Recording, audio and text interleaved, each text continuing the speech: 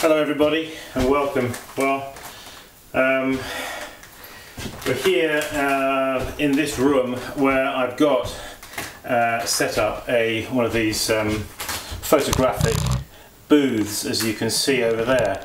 I haven't put the light on as yet. I have in fact got to take some photographs of some work, which is, you know, it's a good thing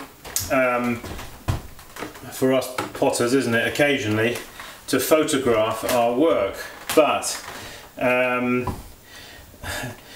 sometimes it's not that easy to do a good job of taking photographs of your work.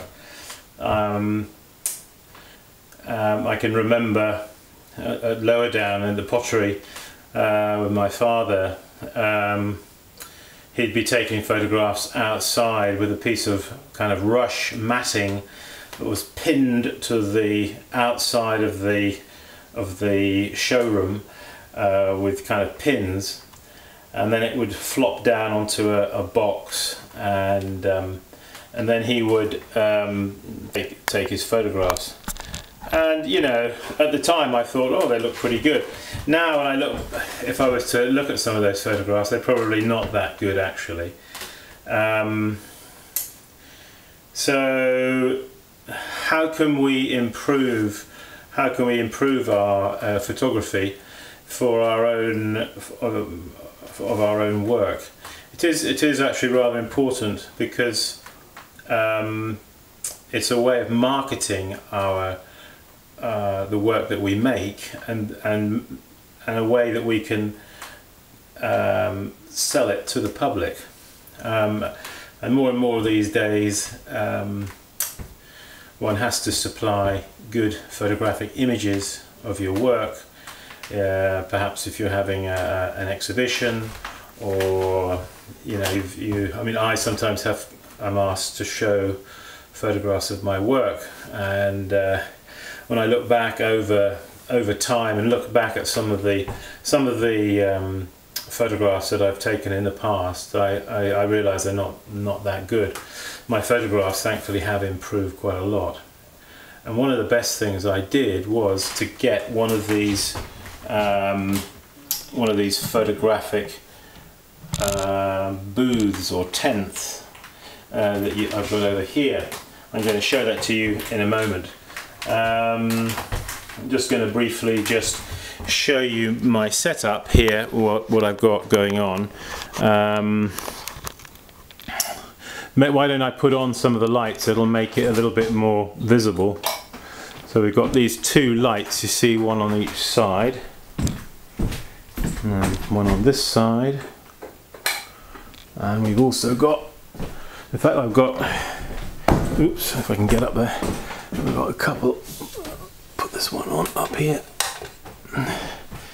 So that's going to give you a bit better idea what I'm talking about.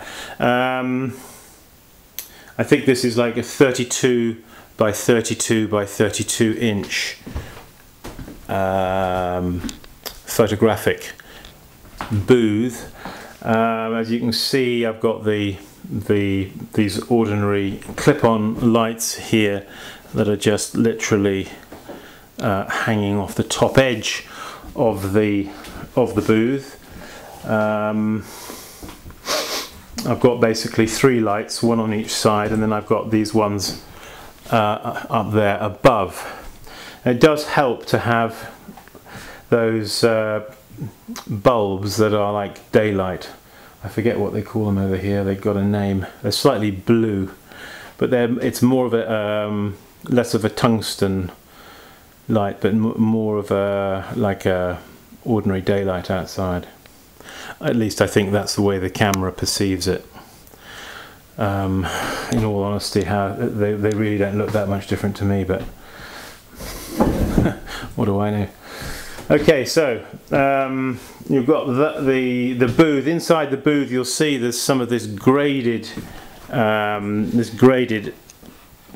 special. It's not exactly paper. It's more like a plasticky, flexible plastic, but it's got this sort of graded colours. You can see black at the top, and then fading down here to where it's white in the front, and that's really good, and does give one's photograph a much more professional look, and it gives a nice contrast to the pot. So apart from the booth and the lights, the paper, by the way, or this graded paper, as you can see at the back there, I hope you can see that, is held by 3 of those orange clamps. Underneath here, I've had to kind of, I've had to, I don't know if you can see that, but I've had to put something there like a sort of a plinth or a platform, you see, to get it to the right height here. It's not actually the best fit in here, but I didn't want to cut it at all. So at the end I'll give you some sort of basic well, I could tell you now, breakdown of the costs. I think the booth itself, I got it on eBay. It didn't cost me very much, to be honest. It was, what did it cost me? $25 or something like that. It's got this, you see here that it kind of got Velcro on the sides here, and you can like pin it up like that, and at the top. I can't do this very well with one hand, I'm afraid, but it's slightly, you have to stretch it across. I'm just showing it to give you, just so you got some idea about what it's all about. It does actually come down and attach there. There you are. I haven't done a very good job of it, but you can see there, and you've got a slot. You see, the idea is that you're going to put your camera kind of there like that through the slot, you see, comme ça. Okay, so I don't want that at the moment. I don't want it up, actually. I want it down. So we'll just remove that. Okay, so the next thing is, of course, you're going to need a tripod and a half decent camera for taking photographs. This is a fairly old digital SLR camera that does the job. All right, so I'm going to set the camera up just over here.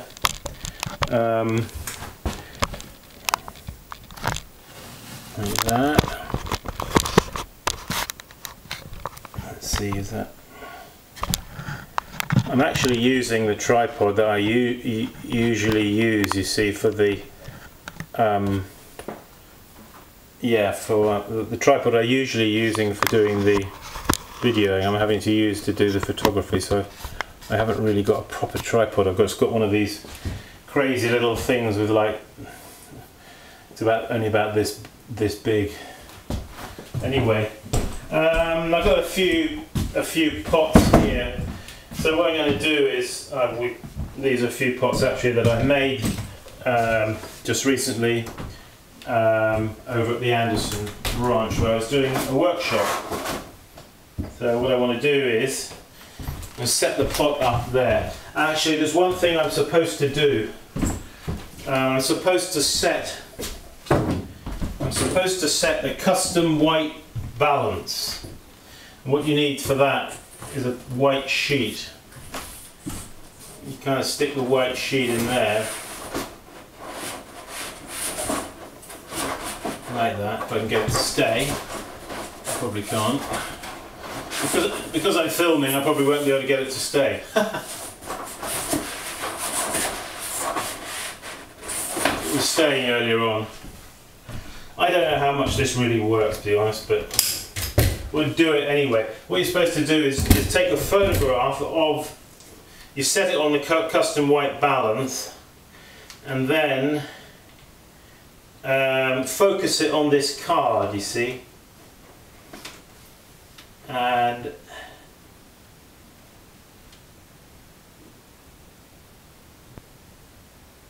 like so, and take a photograph.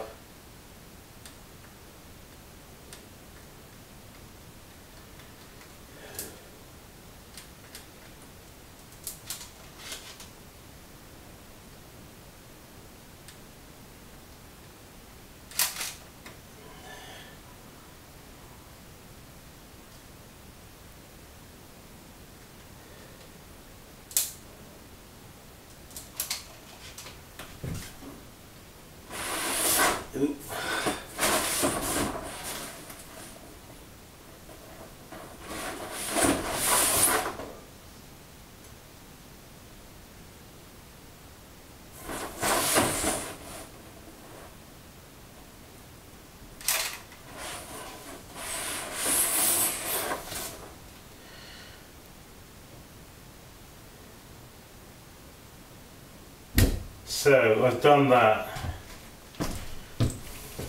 I'm probably doing this wrong, so the last time I did it I've forgotten what I did. So, setting the custom white balance, there we are. I hope that that's done it. The next thing is to get my pot and put it there inside on the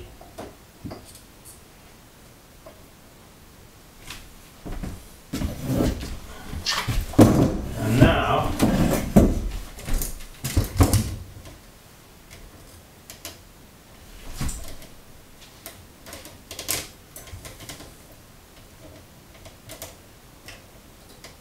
it's very important, you know, to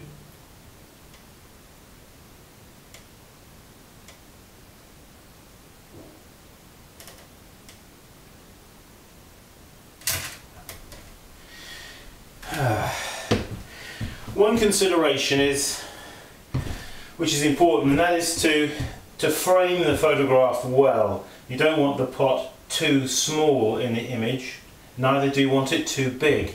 You just want a comfortable space around the photograph. Okay, that's one thing. Another thing is, where do you focus? Where do you focus? You know, on the pot. Do you focus on the very front edge, or do you focus halfway? Where do you focus? Generally speaking, if you focus approximately 1/3 of the way in from the front edge of the pot, in other words, the side of the pot that's nearest to the camera, don't focus there, but focus in a bit, if you get me. All right, that should give you the right focus. That's a little, quite a nice little teapot that we made over there in Colorado. With a cane handle. It's partly oxidized on one side and partly reduced. However, it's quite nice. Here we have a kind of celadon bowl. So let's just bring the camera over here. Okay, so it's going to set this down here. This celadon bowl. We want to get the best angle,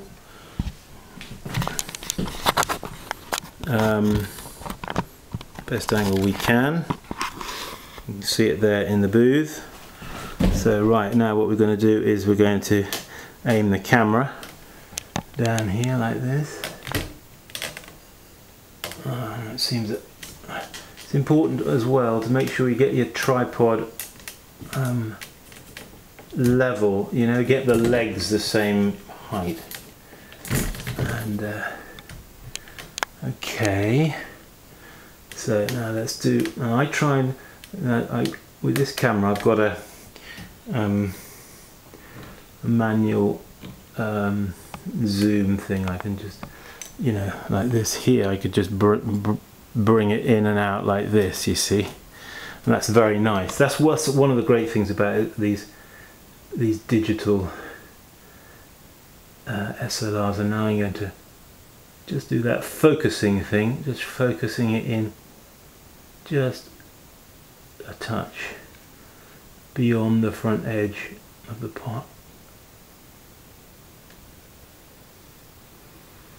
like that.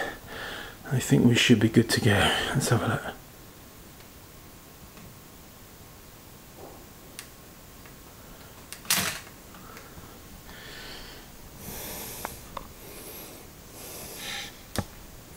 You check the image afterwards in the viewfinder. So, all right. So yeah, well, while we're here, I'll just show you this bowl. Quite a nice bowl with a sgraffito scratched decoration with a kind of celadon glaze. It looks actually a bit more like a wood ashy type glaze. why don't I show you some more over here that I've got here in the window. I don't think the lighting conditions are probably all that good for showing you, but this is like a ginger jar, celadon, quite nice glaze with a trimmed foot. All right, that was yeah, the Temaku bowl. Anyway, hang on, let's take another one over there to the booth. And this is a porcelain tea caddy. Porcelain tea caddy. So, let's see now. I'm going to get this fella. Oh yeah, that looks just about right actually in the image.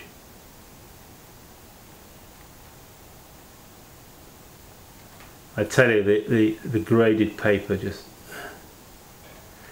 if you're tempted to get or not to get graded paper, let me tell you, just get it. It just makes such a difference. So here it goes.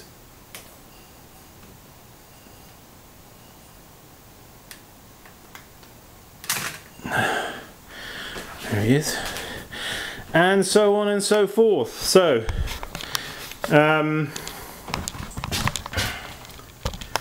put that back there for now.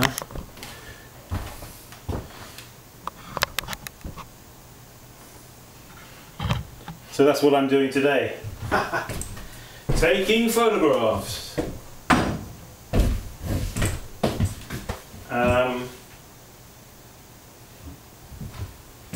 Yeah, this is quite a nice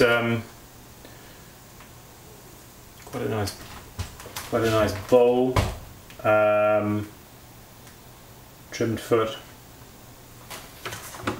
A bit more light on the subject. Nice quality of glaze we had on this. It was, they had a rather nice celadon that they used over there at Anderson Ranch, and I think they called it D's celadon. But it's got a nice. The secret about getting a good glaze, I think, very often is getting the thickness right. The thickness is everything, you know.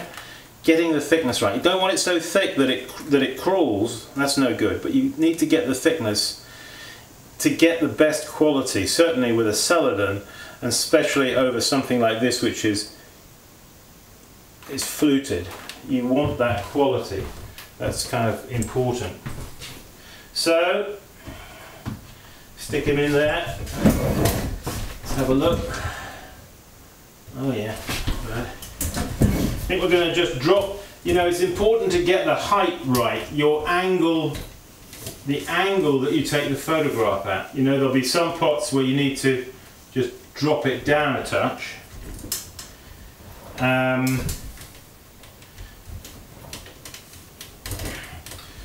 You can always drop it too far down, and then you can wind it up, you see, on the, like I'm doing, on the, you see, on the handle. Alright? So,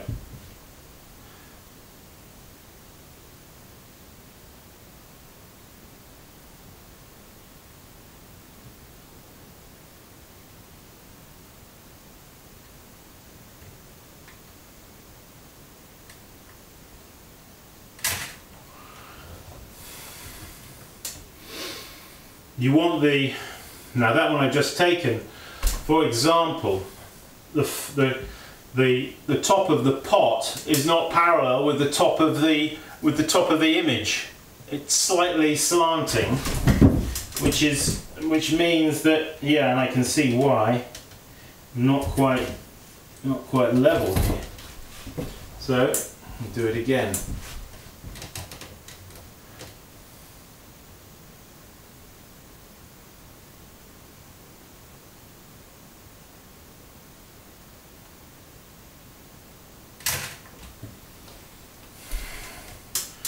Yeah, okay. Better. It's one of the wonders, isn't it, of this digital age, that we can take photographs and then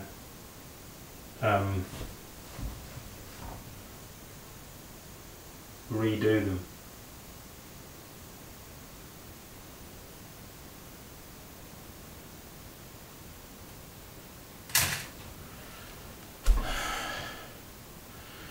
So, a booth and some lights, cheap lights, you know those lights, you've seen them, we can get them in those shops, those hardware shops. They're about, I don't know, $7 or $8 each.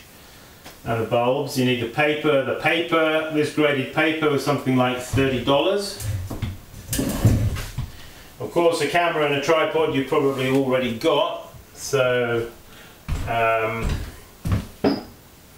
let's see and take if we can take a photograph of this guy here, this ginger jar.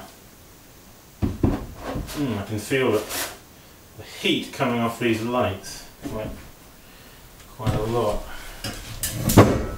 So I have to pull that one back. Now for this one I'm going to have to go up a bit. Just want to get a bit of height. You don't want to be underneath it. Okay.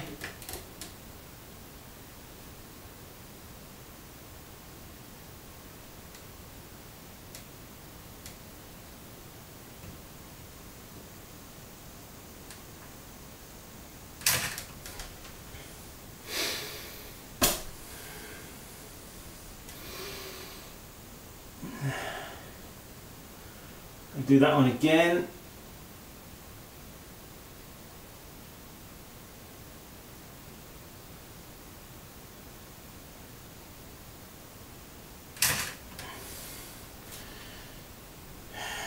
Okay.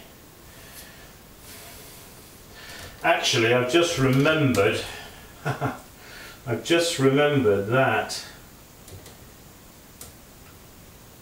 you really want to take these on the maximum quality. I didn't have these ones on the highest resolution. This camera will only do 6 megapixels because it's 5 years old, but no worries, I can redo them. It's best to do them on a higher resolution. One of the things I quite like to do with these photographs is send them off and get them made into postcards, and then postcards are a wonderful I think way of promoting your work, because you can mail it to somebody, and it's a picture speaks 1,000 words, doesn't it? It's not like a business card where you've just got a small business card where people stick it in the back of their pocket and they forget about it. Well, a postcard they're more likely to pin up, aren't they? They're more likely to stick it on the wall, they're more likely to put it on a mantelpiece.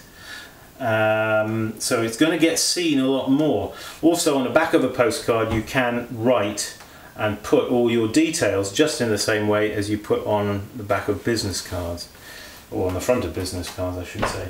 And really the cost these days getting postcards done as opposed to business cards, you know, postcards are going to be more expensive, of course, but not that much, actually, not that much. Okay, well, I hope that's been some help. I encourage you, if you're a potter, don't handicap yourself, promote yourself with some good photographs. I know there's going to be lots of people out there who are going to probably be writing in and saying, well, Simon, you need to do such and such and such and such, and why haven't you done this? I know, you know, well, I'm learning, you see, as well. So, yes, if anyone's got any advice for me, I'm welcome to receive it. Of course I am. I'd be stupid if I wasn't. Anyway, I'm practicing like all of us. But I encourage you to go with this method, and you certainly will get a big improvement on your photographs if you're not already using it. Okay, this is Simon Leach saying, keep practicing. See you soon. Bye bye.